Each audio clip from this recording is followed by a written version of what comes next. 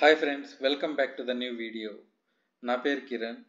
ఇవాళ మనం ఈ వీడియోలో నేర్చుకోబోయేది what is SAP, what is the architecture of SAP, which programming language is used for developing the applications in SAP, and what are the modules are available in SAP. All these things we can discuss. Let's move on to the slide. Okay.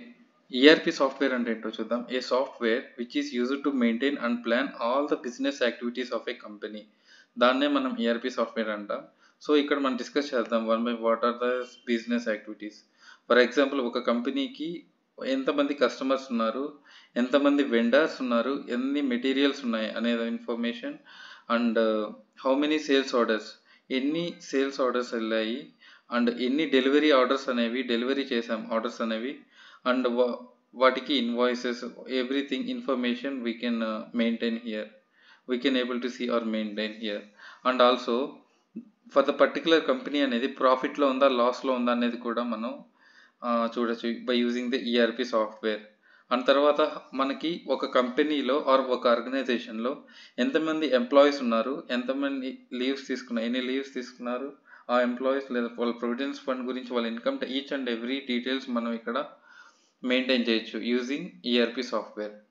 And తర్వాత మనకి ఒక ప్లాంట్లో ఎన్ని stocks available ఉంటాయి, అందులో available stock ఎన్ని and damage stocks ఎన్ని, each and every information మనం ఇక్కడ చూడొచ్చు. So let's move on to the next slide. R3 architecture. ఇక్కడ R3 ఆర్కిటెక్చర్ అంటే మనకి SAP R3 architecture, we have three types of architectures. One is single tier architecture, two tier architecture, and three tier architecture. Right now we are using three tier architecture. So మనం ఈ మూడిటికి difference ఏంటో చూద్దాం.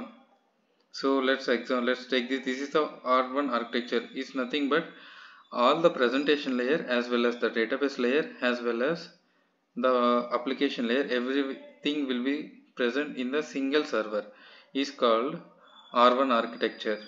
R2 architecture ఎలా ఉంటుందంటే presentation layer or client layer లో ఒక సిస్టంలో ఉంటుంది, application layer and database layer అనేది యాక్సెస్ చేసుకోవడానికి ఇంకో సిస్టంలో ఉంటుంది. సో దీన్నే మనం ఏమంటామంటే R2 ఆర్కిటెక్చర్ అంటాం. సో మనం నెక్స్ట్ స్లైడ్కి వెళ్ళామంటే, just a second. So in this architecture we have two layers, server layer and client layer.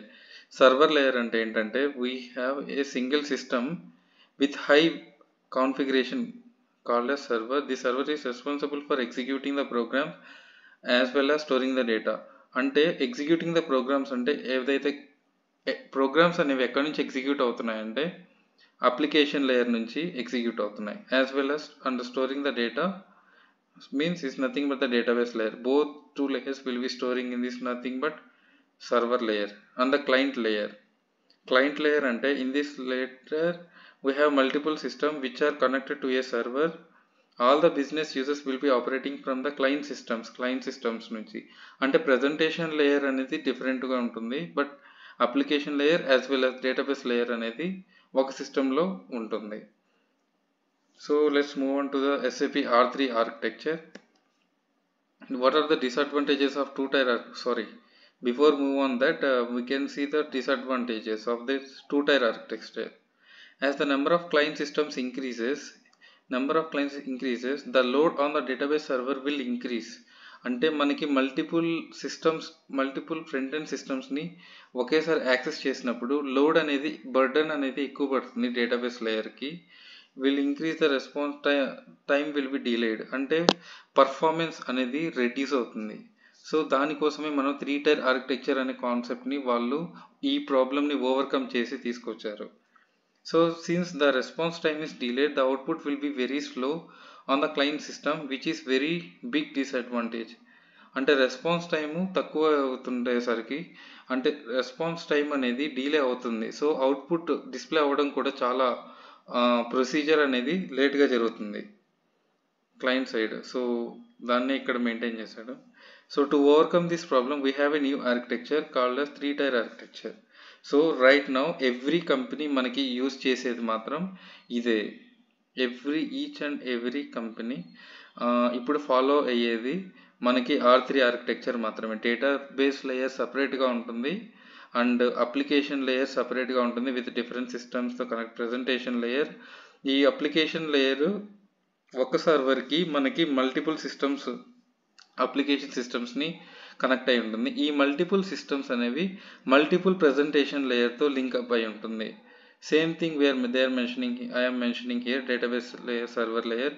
A server which is responsible only for storing the data is called database layer.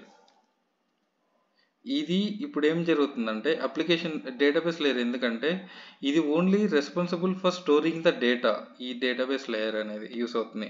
Application layer ఎందుకు use అవుతుంది? Server which is responsible for only executing the applications and programmes in application server.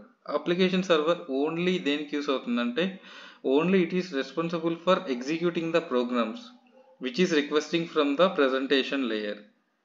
So presentation layer ఏమవుతుంది? ఏ server which is responsible for just presenting the output and taking the input is called as presentation layer.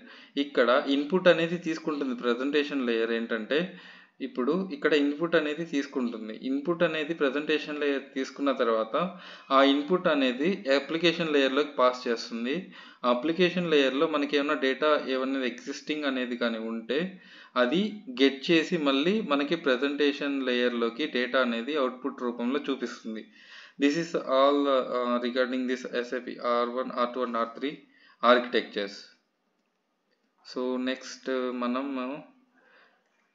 Okay let's అంటే what is ఇప్పుడు మనం చూద్దాం. ఇప్పుడు ఈ SAP okay మనకి SAP application ఉంది. ఏ language use చేస్తామంటే SAP అప్లికేషన్ డెవలప్ చేయడానికి ABAP అనే లాంగ్వేజ్ యూస్ చేస్తాం. For example for front end applications మనం we have multiple languages. we know the multiple language Java, C++, C#, .NET. అలాగే ABAP అనేది కూడా 4th generation language అనమాట. ABAP is nothing but advanced business application programming language. Only this language, by using this language we are developing the programs in SAP. Only ఈ language మాత్రమే support చేస్తుంది.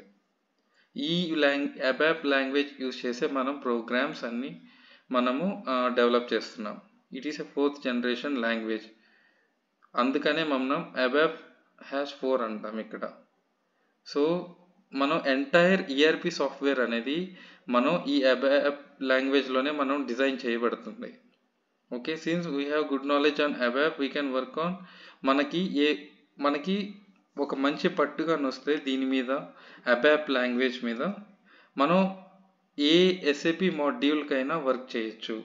మాడ్యూల్తో సంబంధం లేకుండా మనం each and every, for example మనకి different function modules ఉంటారు, functional consultants ఉంటారు. అవన్నీ మనం ఫర్దర్ స్లైడ్లో చూద్దాం. సో మనం ఎనీ కైండ్ ఆఫ్ మాడ్యూల్ మీద వర్క్ చేయొచ్చు వన్స్ మనం ABAP మీద నాలెడ్జ్ అనేది గెయిన్ చేస్తే. అసలు చాలా అడ్వాంటేజెస్ ఉన్నాయి ABAP లాంగ్వేజ్ వల్ల. మన బేసిక్స్ ABAP కానీ తీసుకుంటే మనం బాగా నాలెడ్జ్ గెయిన్ చేయొచ్చు. అండ్ ఎవరైతే ఇంట్రెస్ట్ ఉన్నారో డెవలప్మెంట్, నేను కోడింగ్ మీద వర్క్ చేయాలి, కోడింగ్ మీద నాకు థింకింగ్ ఎబిలిటీ ఎక్కువ, నేను న్యూగా ఏమన్నా థింక్ చేసి నేనేమో రాయాలనుకుంటున్నాను, ఏమన్నా ఫంక్షనాలిటీని న్యూగా అచీవ్ చేయాలనుకుంటున్నాను అనే థాట్స్ అన్ని మనం ABAPers అనే వాళ్ళు చూస్తారనమాట. సో ఇక్కడ మనకి SAPలో ఏ మాడ్యూల్స్ ఉన్నాయో చూద్దాం. సో మనకి we have various business modules in SAP. Most of the people తెలిసే ఉంటుంది finance, FICO, which is already developed by which is already giving the training by Chanu SK sir. So SD అనేది ఉంది, sales and distribution, material management, controlling, human resource, ఇవన్నీ ఏంటంటే SAP modules. So ఇంకేమన్నా doubts ఉంటే మీరు ఫర్దర్గా మాకు contact అవ్వచ్చు. This is all about our agenda. Thank you. Thanks for your patience. Thank you.